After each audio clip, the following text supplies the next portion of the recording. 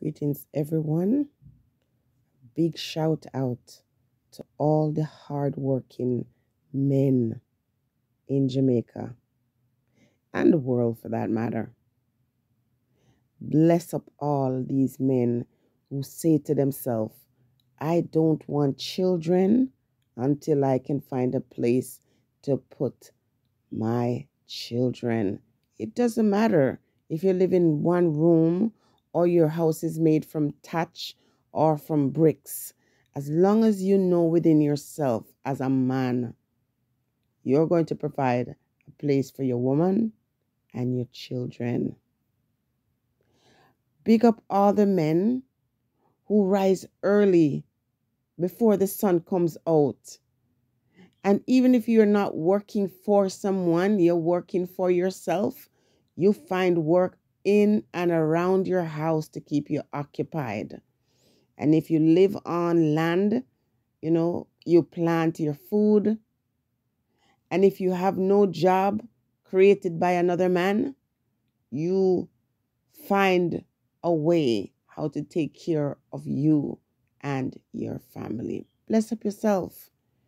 Now, what I'm about to say can go for women as well, but I'm not talking about the women today. I'm talking about the men. Listen, I'm talking about some lazy men. People, I'm allergic to lazy man. I don't even like to see a guy walk slow. Honestly, maybe I'm prejudiced. Listen, I don't like lazy man. In other words, Jamaicans call them worthless man. I don't like men who stay in bed all day and his woman has to get up and go to work and leave him there. Some years ago, a lady told me about the reason why her and her husband broke up. She said when she would get up in the morning at 4 a.m. in the morning to get ready for work, and when she's leaving and her husband is sleeping, it didn't bother her so much.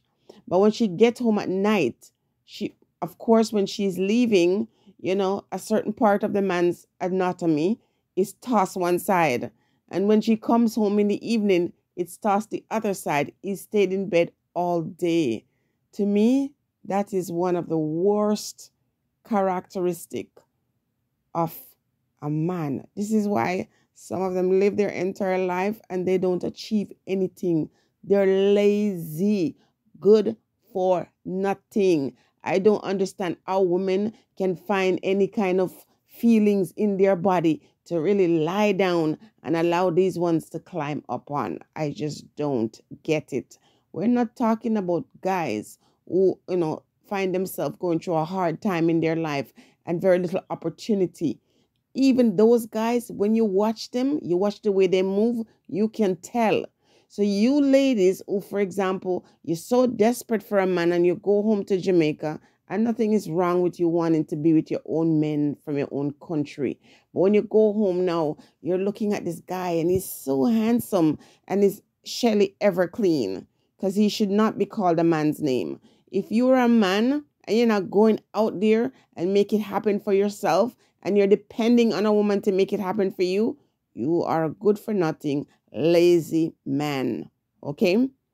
When I look at people starting YouTube channels in Jamaica, for example, and the kind of things they come up with, the ideas they come up with, you can say to yourself, that guy, if he had an opportunity, he would do great things with his life. Because what he's doing is taking lemons and turning it into lemonade. I cannot stand lazy man. I cannot stand a lazy man. They make me sick, because these are the lazy men that are going to get you pregnant and are going to watch you struggle through the pregnancy and going to see you go out there and do what you need to do just to buy diapers, just to buy milk, just to buy formula. And you better believe it, that these kind of lazy men, after they get you pregnant and you give birth to their children that they're not supporting, when they come to your house, if they're not living with you, they will eat your food. They will eat the last food you have for the baby and go away. These are the kind of men that will come to your house with a box of KFC if you're into that, and they will buy one piece of chicken and some fries and sit there and eat it in front of their children. Oh my goodness, don't get me started. Okay, ladies, you have to take responsibility for your action. So some of us older ladies, we find a guy in Jamaica, and when we go there, we break them bad, buy cars for a guy to do what? Is he gonna run a taxi with it? It's not working. He doesn't do anything throughout the day. You buy him a car to do what? To go drive around and find other women? What is wrong with you ladies? I said this wasn't about you. Excuse me. I went off. These men, they have all kinds of excuse. Where are the good men? I remember growing up and seeing my uncle get up in the morning with his hoe over his shoulder and his cutlass in his hand, and he heads off to the farm and he works until the evening, come home with his bag of yam or whatever food he has on his shoulder to provide for his family. These guys, man, when you listen to men talk nowadays in Jamaica, you have to say to yourself, no, no, no, no, no. These guys are trade Ted. Where are the men? And how can women lie down with these kind of men? Get a life. Now, a lot of us as women, we meet these men, and when we find out that they're a distraction, we cry and we say they're so evil. You have to take responsibility. What is it about the guy that made you fall so madly in love with him?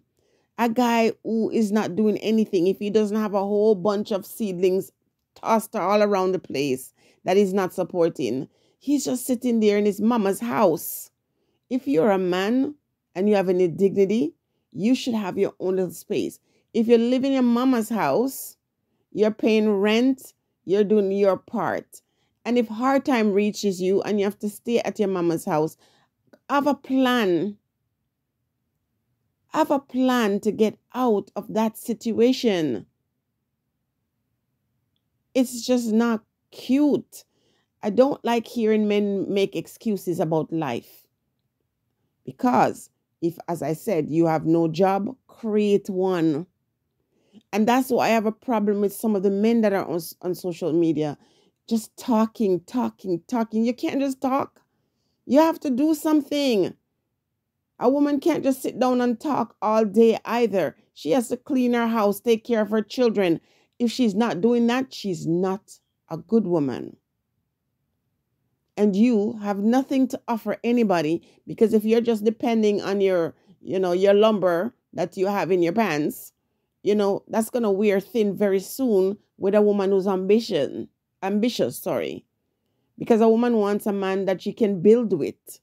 And any woman that is going to pour all her everything in a man that is not ambitious, that woman is not ambitious either.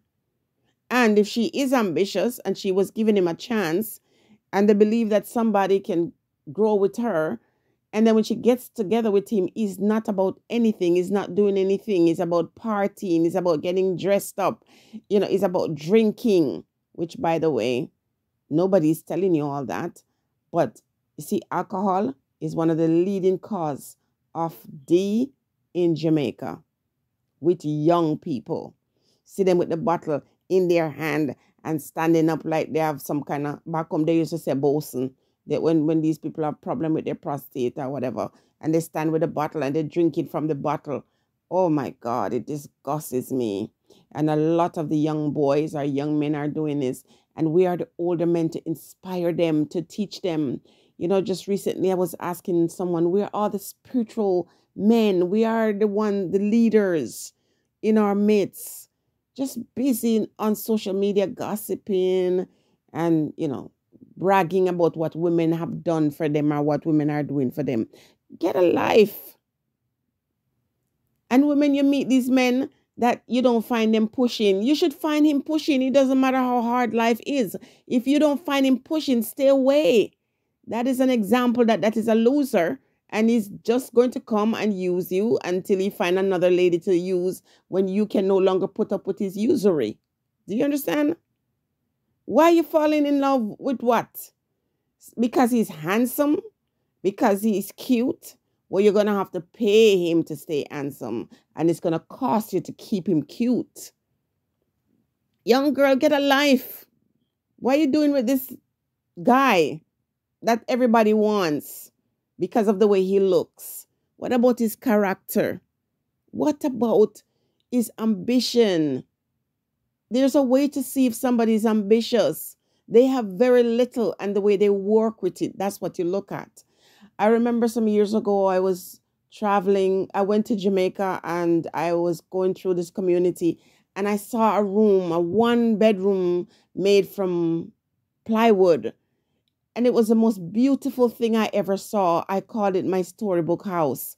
The guy painted it in this beautiful color, and around it he planted his little garden. And I was like, who owns this house? It was so tiny and it was so well made and it's so cute. He built his one bedroom house. That guy, you can go to Jamaica and you can be with him because there is potential. You see a little guy with a little shop at the front of his yard and he's selling his little goods. Potential. A guy who, has a little garden in his yard, plant his flowers. Potential. The guy doesn't have a job, but he creates a job. And in the time while he's waiting to find a job, he's beautifying his space. And what he's doing, he learns a trade that he can make furniture from his backyard, or he can plant his farm. There's a way to tell when a man is just lazy. These big, tough back gray men sit around every day on their scrotum. Oh my goodness. How can you as a man, and you sit at the side of the road and you're just talking with another guy and just looking there and sleeping after women, and those girls have no ambition. If I'm walking around my community and I see a guy who doesn't have a job and he's not trying to do anything for himself and he's calling out to me, I think I would break out in hives. I wouldn't be rude, of course, because you can't be rude to these guys when they're those kind of guys. When they call out to you, you can't be rude. You have to just be nice about it. But in your mind, I would break out in a hive. I don't like worthless man. I don't like lazy man. Lazy men are not good for anybody. Okay, you stay far away from lazy man. Don't allow them to procreate with you, or you're gonna make this man plant his seed in your body, and he's not going to be there to help you raise it, to help you take care of this child. And then you're gonna be bitter and say he ain't all this. When you saw, most of the time, ladies, you saw that the man was good for nothing. You saw it, and you got enticed by his sweet tongue. Don't do it. Take your eyes and look. It's not about feeling. Use your eyes to pick your partner. Watch the man who has ambition. There's a way to tell. If you see him getting up every day and complaining, oh, I can't find any work, and you never see him try to find a job. You never hear him ask you to fix his resume. You never see him go try to learn a skill or go watch somebody who's already skilled to see if he can learn. Lazy man. And if you bring that one to foreign, he's just going to stay there until you have to throw him out, or he's going to find somewhere else to go stay when you can't tolerate him. Lazy man, worthless man, a man who is ambitious. He will go out and buy himself some phone cards and sell it. Yes, he will go out there, buy some cheeses and sell it to the children at the school gate. There's no excuse for any lazy man and for anybody to put themselves with any worthless and lazy man. If you're lazy and you hear this video, sorry. If you are offended, but it's the truth, do something about yourself, man. You're called a man. You're made in the anatomy that you're in for you to come out here and be a, take charge kind of person. Yes, do better, man. Do better. Stay blessed, everybody.